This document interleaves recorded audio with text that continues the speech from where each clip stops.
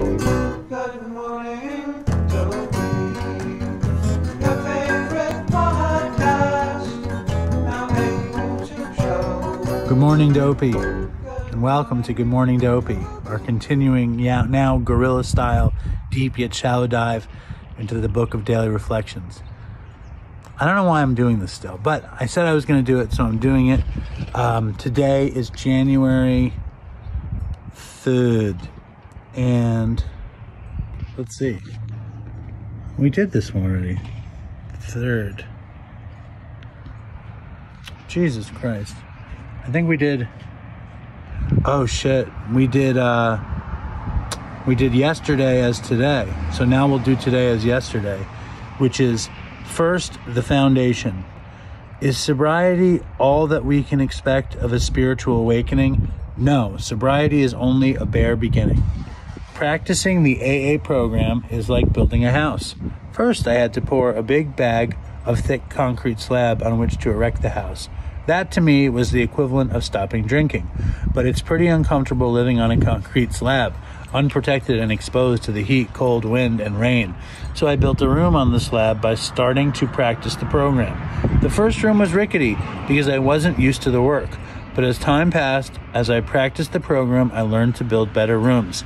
The more I practiced and the more I built, the more comfortable and happy was the home I now have to live in. That's a very nice idea.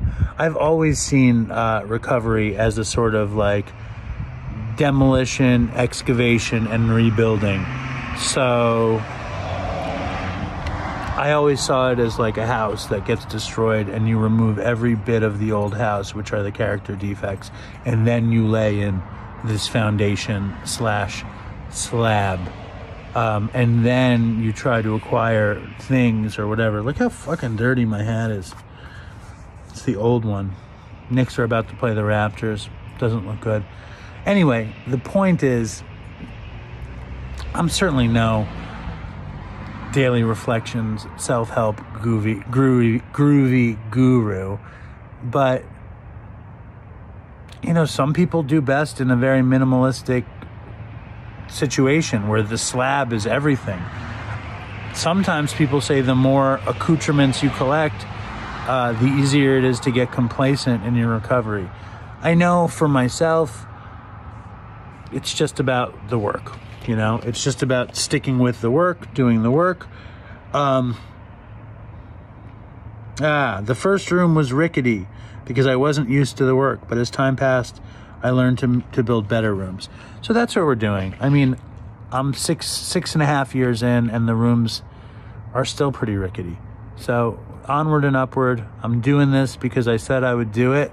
Please leave comments. If you want socks, write it in the comments. If you hate the daily reflections, if you have any other thoughts, write it in the comments.